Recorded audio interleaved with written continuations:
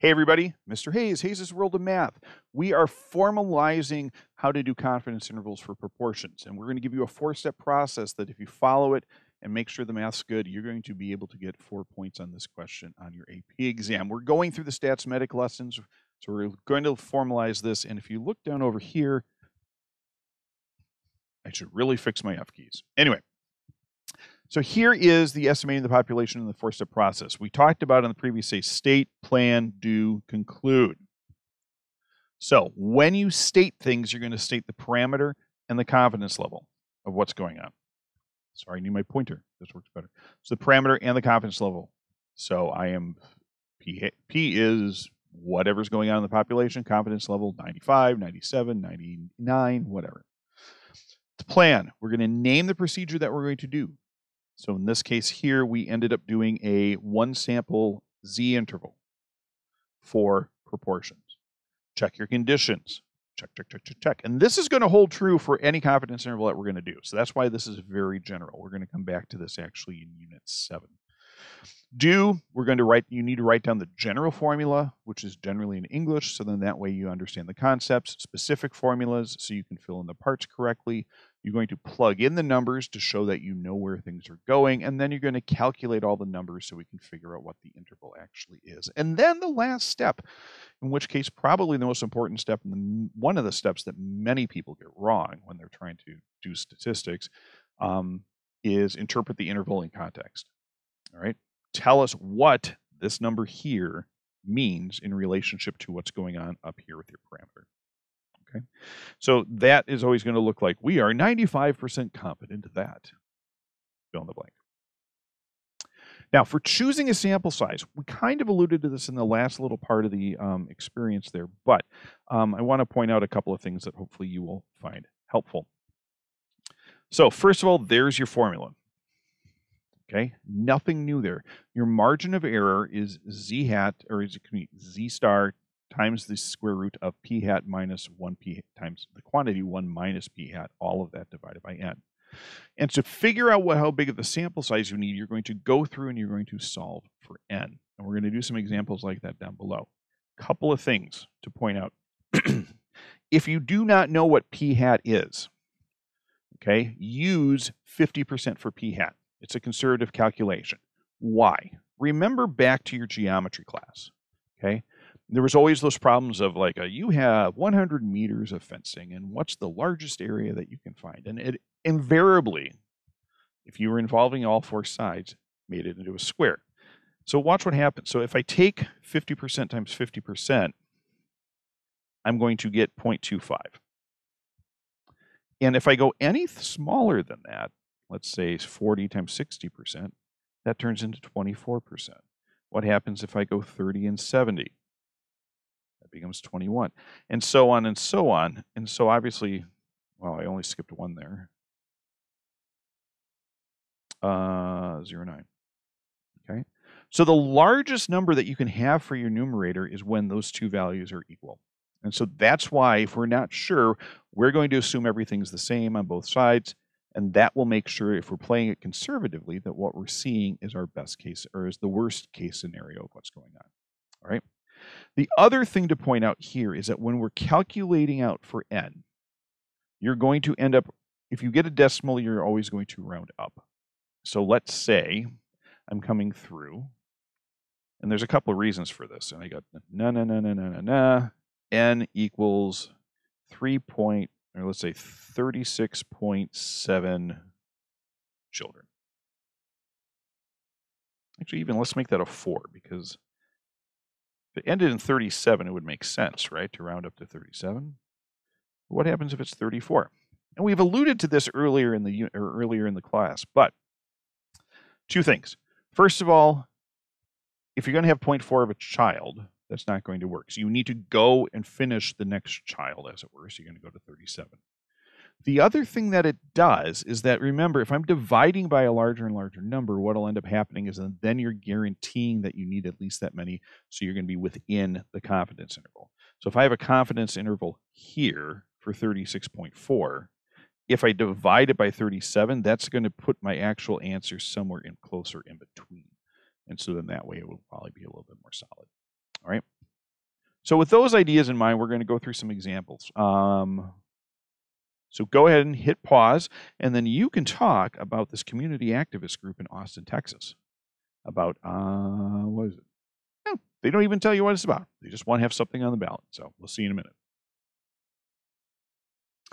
So we're going to go through this, and I decided that it might be best, just given all the math involved, that we would kind of walk through this together. So the first thing that they're asking, they're saying, okay, 81.3% of the signatures must be valid. And so they need, because they need 20,000 out of the 24,598. And so could you really go through and check all of those? Yes. Do you think the county? Do you think that the election committee has time to pay, or time and money to pay somebody to do that? Not typically. Okay.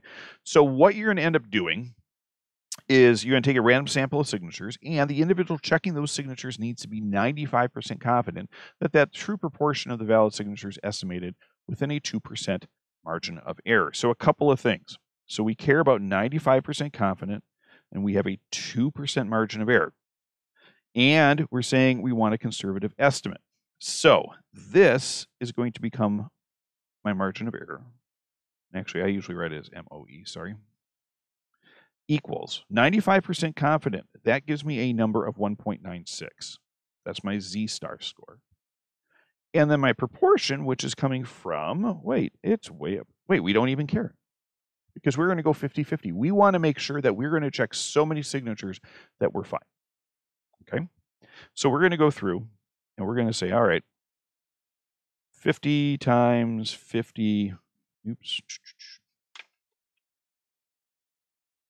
This is why you do it all ahead of time, Mr. Hayes. Yeah, well, just want to make sure you guys know I'm human.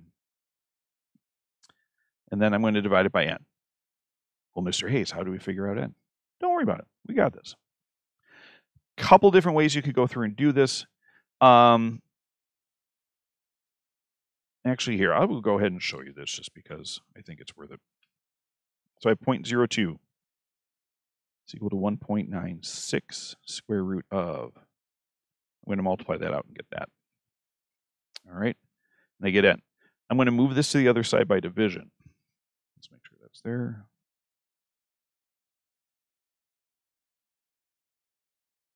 Okay. How do I get rid of the square root? We square this. If I square this, I have to square this entire thing. So now this becomes 0.02 over 1.96 squared.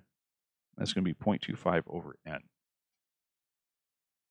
So to get n out of the denominator, you've got a couple of different things here. Easiest thing to do is treat this as one big number and put that over 1. So when I swap those two, you end up getting what we're going to get up here of n is equal to this 0.25 divided by this side over here. So 0.02 over 1.96 squared. And when you do all of that, you're going to come up with a number that is 2,401 signatures. So that's, a lot better than checking 24,598 signatures, right? So moving on. So let's see, signatures. Part B, this in the activist's previous petition, 85% of the signatures were valid. Using this value as a guess for p hat, find the sample size needed for the margin of error at most 2 percentage points within 95% confidence. How does this compare with what we're doing for number 1? We're going to go through and do something similar. Okay, so I've got 0.02 is equal to 1.96. Now, what happens if I plug in p hat at 85%? So again, up here, remember, we're assuming that half the signatures are bad, half the signatures are good. Here, we're going to say 85% of the signatures are good, and 15% don't work or aren't valid, and then I'm going to put that over n. Using a similar procedure to what we did here, we're going to get n is equal to, if I multiply this out, 0.1275 divided by all of this. Oops, I almost did 2 zeros.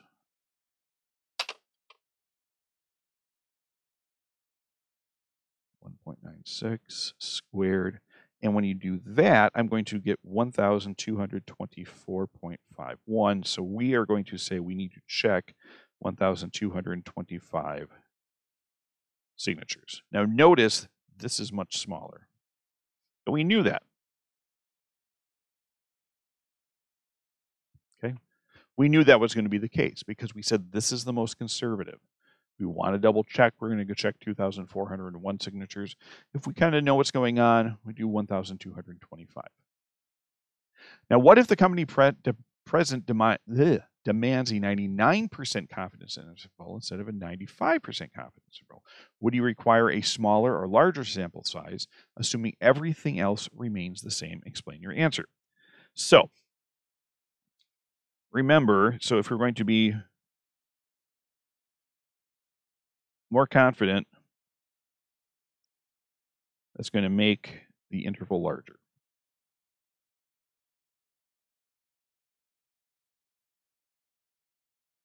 Okay. So if we're making the interval larger, the way we combat that is to make the sample size smaller.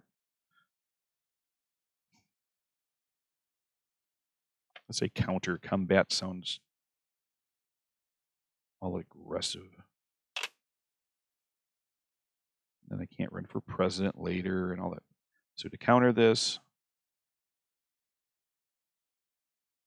we should increase the sample size.